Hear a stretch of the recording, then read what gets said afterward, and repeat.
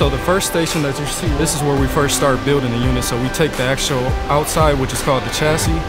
We put the board inside of it. We put the heat sink.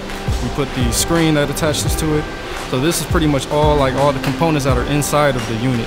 Those computers are what we use to download the software onto the units. They go into this system called the HiPod, and that tests for like shorts. So then once it goes through the HiPod, it goes through the testers.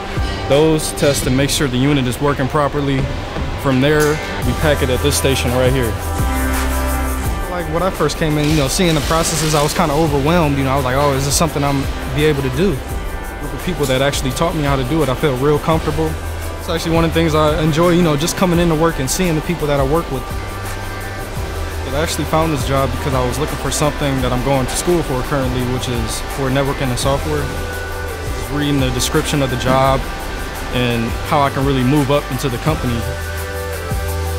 So this is kind of like a new start for me. This is where I wanted to come.